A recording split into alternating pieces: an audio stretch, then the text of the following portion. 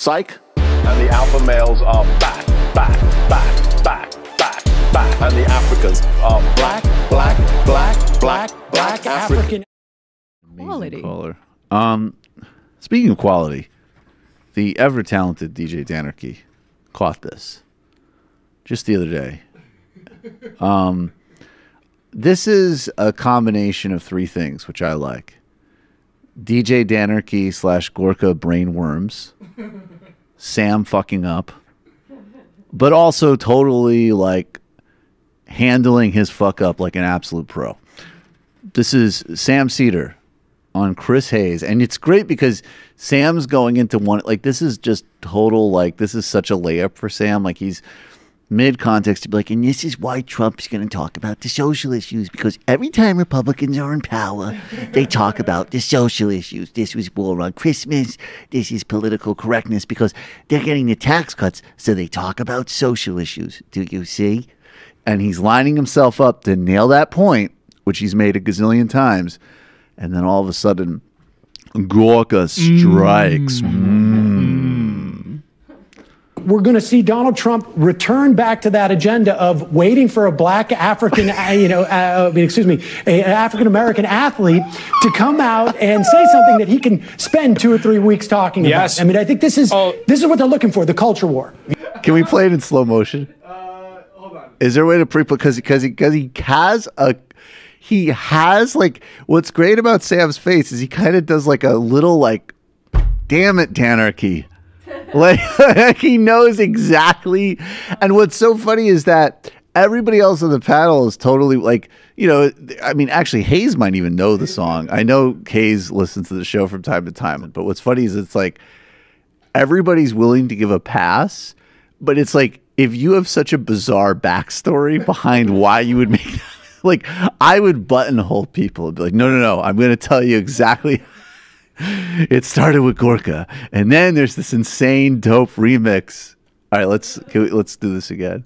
We're going to see Donald Trump return back to that agenda of waiting for a black African, an African American athlete to come out. And he sees it. He's got it. He's like, God damn it. Danarchy Gorka. Pro recovery, though. Pro recovery. Very essentializing, Sam. How dare you? New character, PC Gorka. You are otherizing them in your discourse. Here's the original clip that's... Okay, yeah, this is the original Gorka clip where this comes from. They are the anomaly. You do not make legislation out of outliers. Our big issue is black African gun crime against black Africans. It is... That was not a mistake. No, he went back twice. Did he say, yeah, by the bushel? He said it like 5 times, I think.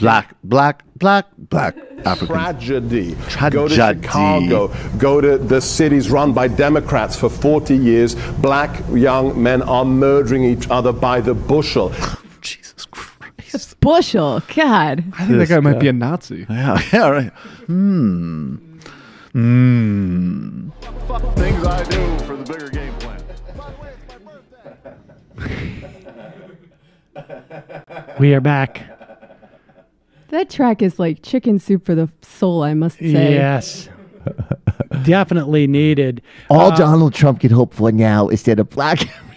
Because every time they're in office, when they're in power, they do the social issues. First of all, it was on a Friday night, and I was like, thank God, because nobody watches cable news on a Friday night unless there's any big news going on. That was late in the show, and I was like, oh, I got away with it, and I felt horrible. I can't remember what the name of the woman I was on with, but after I said that, I should tell people what I'm talking about, but I think, thank you to Michael. People probably I think they're informed.